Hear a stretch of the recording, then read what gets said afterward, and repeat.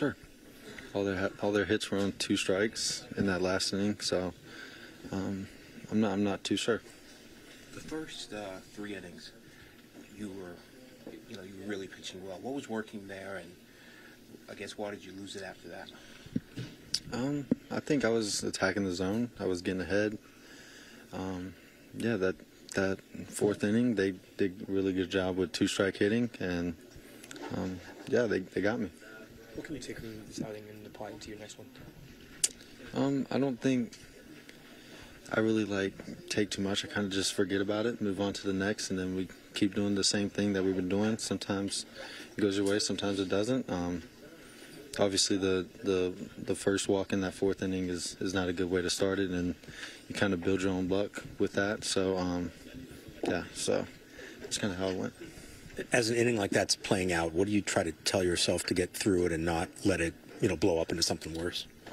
I think it's just kind of minimize as much as you can, and I try to just kind of let it go. Like, they got those 3 runs, let's reset, let's get the next guys, and I felt like I was attacking the zone. I was getting ahead. I was getting to 2 strikes. They just beat me on the 2-strike hitting today. What were you seeing from your perspective on that relay that almost got the first out of the inning? What did you kind of see in that relay from your perspective? It was really close, and like I said, baseball goes your way sometimes, baseball doesn't, and just take it from there and cut it, forget about it, move on to the next. You've got probably one more start to go. How important is it to you to finish out this year strong, especially given the way that's all gone for you this year? It's very important. I'm going to try to finish strong the best I can, and it all starts with just getting ahead and attacking the zone, being relentless in the zone, and everything will play out how it's supposed to. How would you describe your season overall? It's been a good season. There's been a lot of learning. Definitely just taking everything in, just learning with experience. That's going to come with all the young guys, just playing games and getting out there as much as you can. This is an awesome environment to do it in front of. We'll just take it, keep learning, and everybody's still learning, even the older guys, and everybody's still learning, so just keep learning.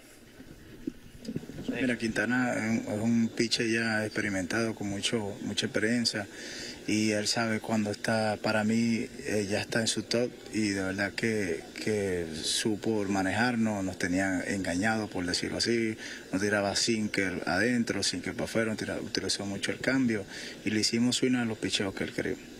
Quintana is an experienced, veteran pitcher. He knows what he's doing out there, and when he's at the top of his form, he basically controls the way he pitches every pitch. He was throwing the 2-seamer inside. We were swinging at it outside. We were swinging at it, the changeup. I mean, he was just dominating the zone, and we were swinging at his pitches.